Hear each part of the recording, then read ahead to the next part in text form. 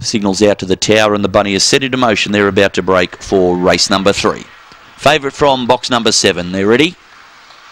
Racing, Satan Strider missed it. Best out, Country Pearl. Headed off now by Country Charm. Wide of those, Jarakai through in the middle goes Bells Merriam with it. Country Royal. Drifting back was Silent Battle. Well back, Senor Pete and Jarakai at the tail. Getting away was Country Charm. Trying to bridge the gap was Country Royal. 3 away then to Bells Mary into the straight. Still in front was Country Charm. Up on the outside, Country Royal. Close. Nothing between it. Oh, I'll stick my neck out and go for Country Royal. Just over Country Charm, but nothing in it.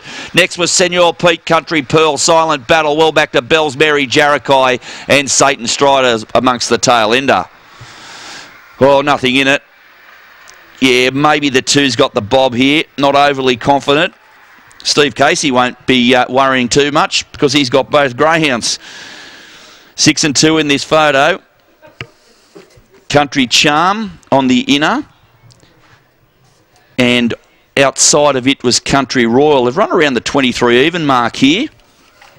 8:44 early. The judge still examining the photo as we speak. Nothing between Country Charm.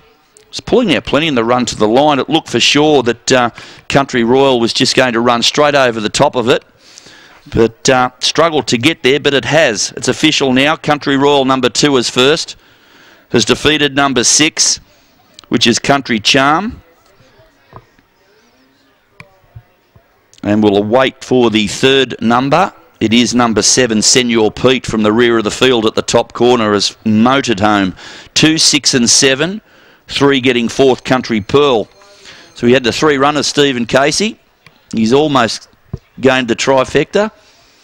2, 6, 7 and 3 are the numbers. First to 2. Country Royal, a white and black dog by Cosmic Rumble from Tequila Breeze, owned and trained by Stephen Casey of Doubtful Creek. Second to 6, Country Charm, also owned and trained by Steve.